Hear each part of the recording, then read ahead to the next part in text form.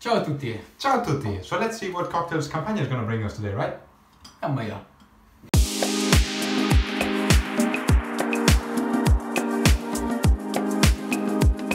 So what did you bring me here, Timothy? So this here is an amazing product from the region of Campania, which is very special to me. I lived there for 10 years. My dad's from Salerno, a city in Campania, and this is his recipe for homemade limoncello. Ooh. So I made this in the last couple of weeks with lemons from the Amalfi coast. Nice. So let's make a couple of cocktails, yeah? Yeah, absolutely. So how do you drink limoncello usually? Not in a cocktail, right? No, it's not usually an ingredient for cocktails. You usually have it after a long meal, and you drink it always frozen. Remember, keep it in the freezer, not in the fridge, and you will enjoy it as a digestive. So you would sip on it slowly after a heavy meal. What cocktails are you going to make today with limoncello? So since summer's approaching, actually, I'm gonna make a kind of a summery cocktail. I'm using some fresh raspberries, some vodka, your beautiful limoncello, of course, and then some sugar syrup. What about you? Mine's along the same lines. It's a very fruity, fresh cocktail. I have as a base some gin with some basil leaves that I'm going to muddle. I'm going to add a bit of lemon juice for the sour part, of course limoncello.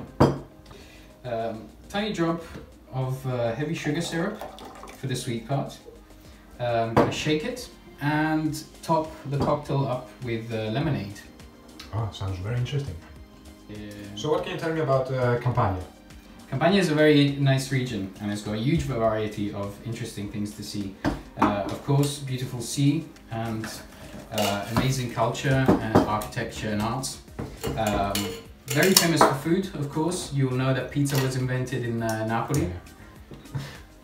And now we're ready to shake it. Yeah.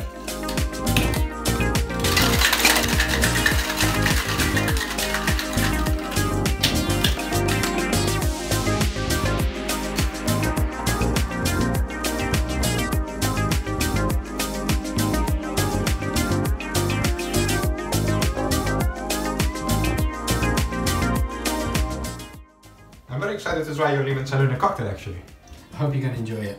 Yeah, sure. Salute. Salute.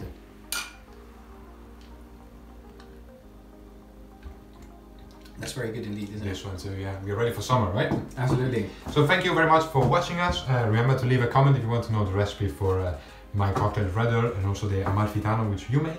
And see you alla prossima! Alla prossima!